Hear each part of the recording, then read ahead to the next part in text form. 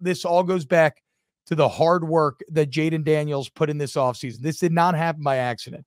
Jayden Daniels didn't take such a massive leap in his game just because he's older or more experienced. That man worked his ass off for 8 months over the offseason to really learn progressions, to learn this offense inside and out. But it's just amazing because we were talking to Shea Dixon from On Three's The Bengal Tiger the other day, and he explained it. He's like, this is the offense that was promised all those years.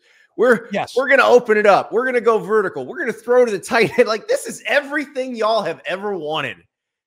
Yeah. And it's the one year you don't have DBs. And what's fascinating to me, though, too, is that LSU fans really should not take for granted that you're getting an otherworldly 2019-esque level of production 4 years removed from 2019 and with a completely different cast of characters. So that's kind of incredible.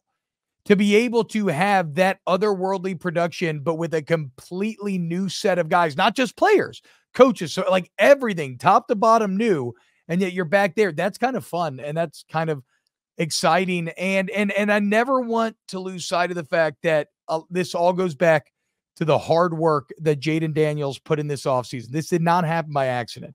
Jayden Daniels didn't take such a massive leap in his game just because he's older or more experienced. That man worked his ass off for 8 months over the offseason to really learn progressions, to learn this offense inside and out. Whenever you have greatness, you have these sort of tales that some will accuse of being apocryphal. Maybe they are, maybe they aren't, right? But I love this story about Brian Kelly basically saying that they had to change the hours and change the rules for Jayden Daniels because he was like getting up there at 5 a.m., not leaving till 8 p.m. Like that man spent the entire offseason in that building watching, studying film, trying to improve. And that deserves to be highlighted than when you see the massive leap. Because like everybody thought he was a known quantity. Yeah. He'd already started 30 or 40 games, whatever it was. And now he's doing something that you've never seen him do in his career otherwise. Well, and we've seen multiple eras of Jayden Daniels, which we're not used to that for a college player because there's a finite amount of time you can play in college. He's obviously getting the extra year, but he was kind of the wonderkind as a freshman at Arizona State, which when you're throwing to Brandon Ayuk and you're handing to Eno Benjamin, that can happen. Then the decline, because he didn't have much talent around him, he comes to LSU, he looks somewhat one-dimensional.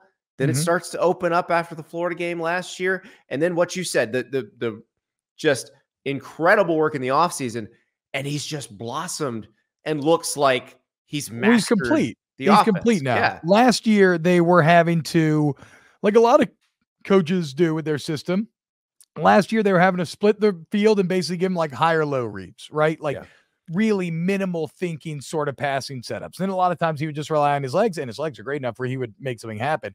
This year, he's legitimately going through all of his progressions. He's working every part of the field, including over the middle on timing routes against zone defenses, which is something that he would never have done last season.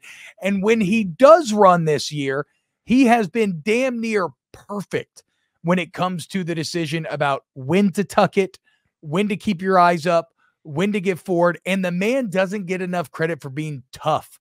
He doesn't slide. I mean, maybe he should, right? He probably should, but he doesn't.